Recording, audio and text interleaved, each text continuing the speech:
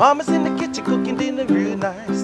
A beef stew on me salmon and ice. We eat and drink, we sing all day. Kanika Pila in a order wine way. Breakfast with Bob. Cheers! Macho Man, welcome to day 5. The big race day is tomorrow. We are brought to you by HOKA One Polar. Halo Neuroscience, Velofix, today's plan. Normatec, 4 Seasons, Hualalai, Triathlete magazine. We're here, beautiful. Huggo's on the rocks. Our next guest, 2-time Ironman world champion. Please give it up for Mr. Luc Van Lierde. How you doing, Luc? Very good. Thanks, Bob. So we were talking about the fact that when you first came over here, it's not like you went and qualified somewhere. Nope. You were identified. I think you had did you win Nice? Yes. You had won Nice, and they invited you over here in '96. Yep. And you had never run a marathon. Nope. Never did an Ironman. Nope. What was this experience like for you? Well, after winning Nice and breaking Mark Allen's course record down there with about 4 or 5 minutes, at those days I was sponsored by the same sponsor as Ironman was sponsored by. Oh, so which company? It was Nike. Okay. So they could give a push to give me a wild card to be able to be at the start here. So you see, the small things in life can change. They can. And so I came here to do my first Ironman and having the first marathon. And I came here, I mean, I know in the States they didn't know me that well, but in Europe they really know me because of what I did in Europe. I didn't race outside of Europe in those days. And I came here to get a top 5, maybe to get on the podium, just because of the experience that I didn't have. Nice was in those days a 3/4 distance, was a 4K swim, 120 bike and 32K run. But yeah, I always say that for me 96 was I was a bit lucky maybe because the island was very kind to us. There was no wind, was clouded, was a little bit rain on the run. So that makes a big difference. So you never know what would have happened if it would have been your typical day. Typical day in Hawaii. Maybe I wouldn't have finished then. I remember talking to you after that win, and Luc ran his first time out, even with a penalty, ran 2:41 and broke the course record on that his first time out. So we were talking afterwards, and I said, well, how was the wind? And you're like, well, I'm from Belgium. There's a lot of wind in Belgium. And this was no worse than anything I've been dealing with in Belgium. Right. And then the following year, at 97. Well, 97 I didn't participate. Oh, it's 98. I had an injury. But in 98, when Peter won his first time, that was tough conditions. That was when the wind really. That's when you found out what this place is all about. This is what it's all about. I know people have to follow a certain path to get the first win here. I did follow that path, but it came afterwards for me. Right. And how did it change things for you? Because you were one of those guys when you did well at the IT World Championships. All of a sudden, a lot more pressure, a lot of sponsors, and then you had a number of years where you were injured. Yes. And then you do well at Nice, and then you win this race. Again, a lot more pressure. How did that winning this race change things for you in Belgium?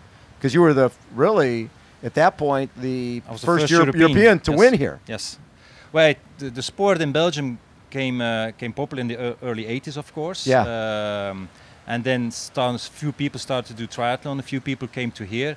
And early 90s, we had some good athletes in Belgium. But after winning this race here, if you're winning the Ironman of Hawaii, becoming the world champion, this changes the sport in your country completely. And some countries ask me, some people in Holland and in France, in France it's really big, but I like in Holland, if you can get a world champion in Hawaii, you will see the sport develop huge in your country. And that's what happened in the 90s when I won Hawaii. In Belgium, it got more and more popular, and we have so many athletes doing triathlon at the moment. And then we have also a lot of athletes from Belgium competing this year. And, how many Belgian top pros do you have? Here I have 3 pros. Yes. I have Romain Guillaume. He won Ironman Malaysia last year. Then I have Bart Arnouds. He won Ironman Hamburg and this is year. Always top 10 here. Yeah. And then of course I have Luc Van Lierde, since I've been coaching Frederick since 2011, and he is still there. So and 2013 world champion, and he won Nice this year, and he's in a good shape. So I'm looking forward to the race tomorrow. How have you changed his training based on the fact that he's getting a little older, But he's still racing at a very high level. Yes. And what are you doing with him to keep him at that high level? Well, you cannot. Well, there are different ways to Kona, of course, and some years we choose a different way. And after last year, we've decided to go back to old school. So in our days, we raced until October, and then the next race was April, May. Right. And we had a normal winter. Now this season of triathlon is 12 months in a year all over the world. So we decided to take a winter rest like we used to do in the 90s, and that gave him the peace that he needed, and focus back on the sport, and going back on altitude training, and especially altitude in combination with a big race like this. So Fredrik just came back from altitude, so and altitude works for him. So going back to the things that worked in the past, putting all those things together, and this is what we did this year. We did a photo shoot with you and Peter Reed, right? And you guys had a number of races where you win, he's second, he wins, you're second. Yes. You had some good battles with Peter Reed. Yeah, good battles, good friends. Every time when we meet each other, we didn't always speak English. It was French because he's pretty good in French also. Yes. So, but I remember that day it was San Diego in the early 2000, I think. Yeah. Cool Hand Luke, Pistol Pete, was it? Huh? Cool Hand Luke and Pistol Pete. Yes, that was really fun. And when you look back at that second win, did it mean more than the first win to do it again? Well, I am a very not 100% confident in my condition always. I was very critical on myself.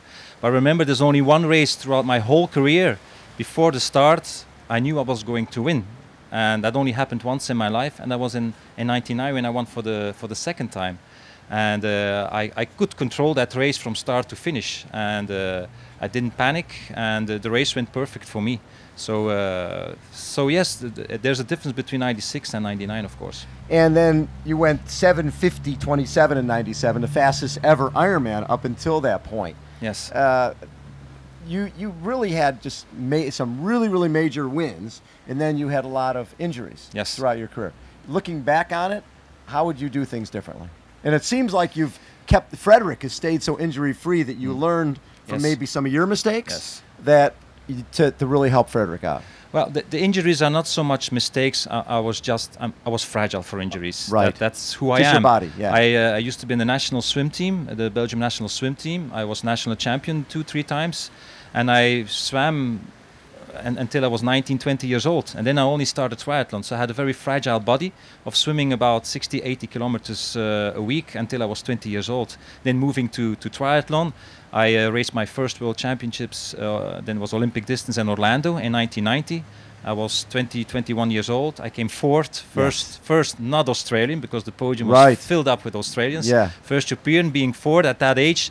I mean, the pressure was there. And then you want to train harder and more, and then you force your body too much. And that was a mistake that I made in those days. And if I would go back in time, I would give my body a little bit more time to get used to the pressure that you give it in the sport. There were a number of years here where you had to drop out of the race. And when your family's watching this race back home, it's the middle of the night. Yes. And I think it was 2007. Yeah. You came back here, and your son Andrew, who I saw the other day, he's 25 now. Yeah, he is. But he was a little boy. Yes. And he said, "Daddy, please finish." Yes. And I did finish. I came 8th that year. Yes, you did. And it was a very close, tight race. Top 10 was very close. And I finished that race, and I was pretty happy with my 8th place. And my son, he's for the first time he's here on the islands coming to see this race, and he's 25 now. So sometimes you need somebody at home you want to race for. And finishing that race that year might have been as special as any of your wins. Yes, because like I said, I had some injuries in the past, had some mechanical problems here on race day. So like I said, I did the path that others did before. Maybe they win. So it's always nice when you finish your career to have a nice result here. And for me, that was like making closure to this race. To know I'm that age at the end of my career, and I'm still top 10 here in Hawaii, and that made me a really happy triathlete. Love it. How about a round of applause? Two-time Ironman world champion, Mr. Luc Van Lierde. We go around my house on the weekend clean yard. If we no clean him, grandma gotta work hard. You know my tutu like the pork real sour. I love my tutu every minute of the hour. Breakfast with Bob. Oh.